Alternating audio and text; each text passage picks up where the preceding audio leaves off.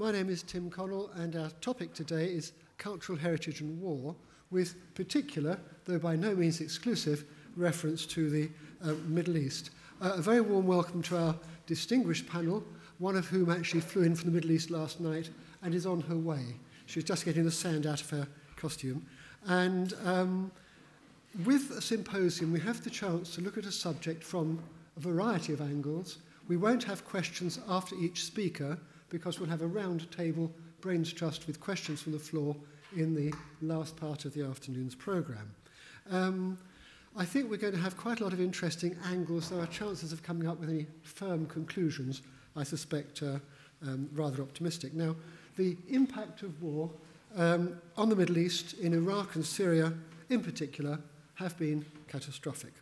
Mesopotamia, the cradle of civilization, some would also say perhaps its deathbed currently, has seen enormous damage, going back in particular to the Iran-Iraq war, which we sometimes forget went on for 8 years, 1980 to 88, horrific casualties and massive amount of damage, to give you some sort of idea. And in the context of today's symposia, if you look on the left, this is a tell, which is a kind of mound where there is some important item of archaeological significance, pitted with shell marks, dug in with trenches, and this one was actually used during the war as a fire base. So lots of ways in which important sites can be damaged, and of course we know both urban and cultural treasures have been damaged. Worse, however, was yet to come with the emergence of ISIS, ISIL or Daesh, as you wish, and apart from the many atrocities committed by both military enemies and civilians, it's quite deliberately targeted the rich cultural heritage of the area, as we shall be hearing, most notoriously perhaps in Palmyra, though even minor sites such as the Tells have been dug through for artefacts to be sold on the black market. We'll be hearing about that in more detail shortly. That's Nimrud going up in smoke. To the Western mind, and doubtless to many others, the violence and the wrecking are incomprehensible. But our experts will be looking at these points in more detail. I learnt very early on, I think with our first symposium, I enthusiastically explained in the first 15 minutes what we were going to be talking about. And our keynote speaker stood up and said, "Thank you to Professor Connell for making those points."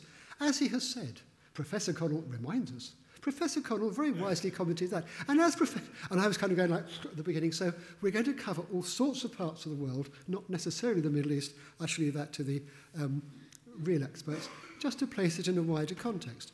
Religious intolerance, conflict, iconoclastic behaviour are by no means alien to Western culture.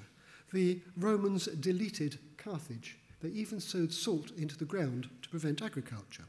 The Aborigines were hunted almost to extinction in Tasmania in the 1830s, and smallpox blankets were distributed to the Indians in North America. A prime example, some of you will know I'm an old Latin America hand, so even in a lecture on the Middle East, I will get Latin America in somehow.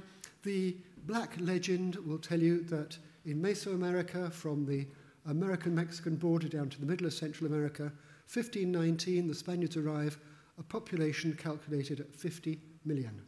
By 1600, when the Spaniards take a census, there are 2 million.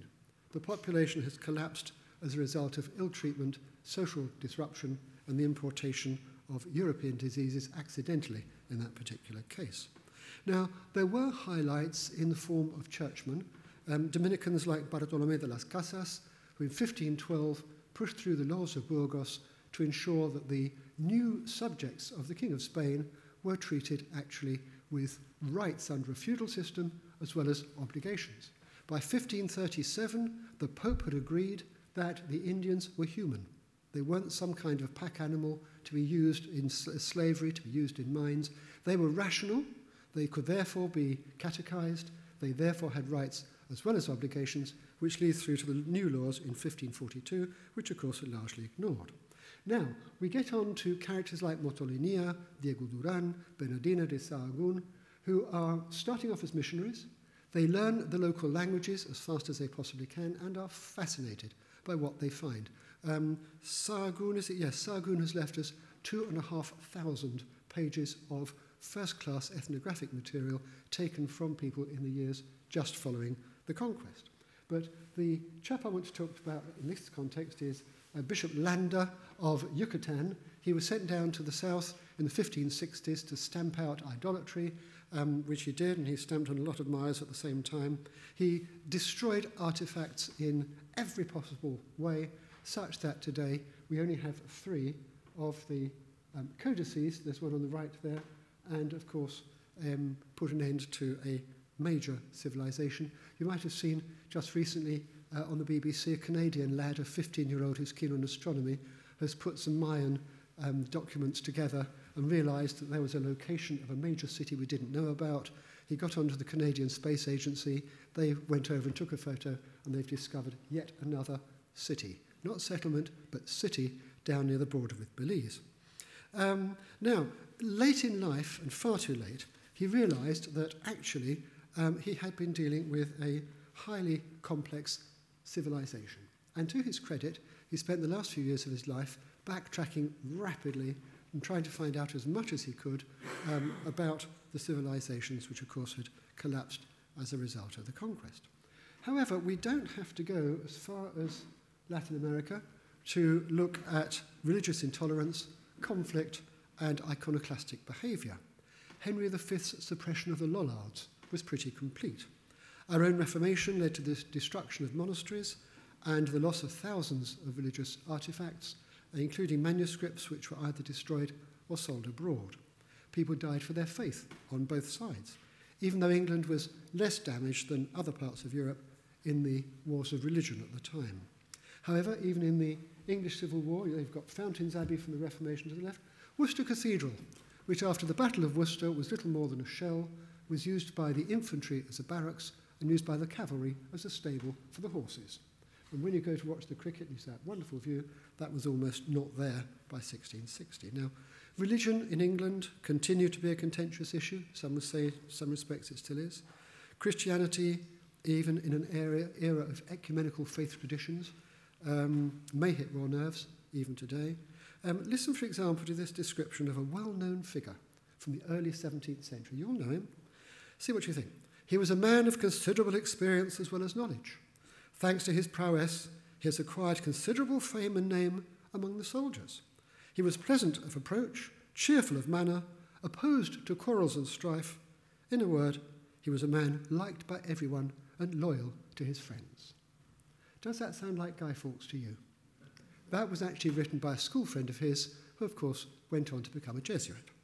Now, this was a man who was going to blow up Parliament in what the IRA recently would have called a spectacular, and there were those who said he was simply perhaps misguided, and others, of course, who go for the gunpowder, treason and plot view of the situation.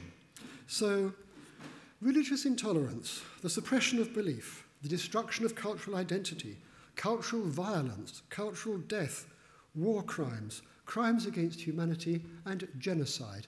The word genocide was first coined in 1944, curiously enough. They've all been with us for a long time, though these are the phrases which we'll be picking up in the press at the present time. The aim is to destroy all records and even trace of the past, so as to undermine any common history, identity, or values.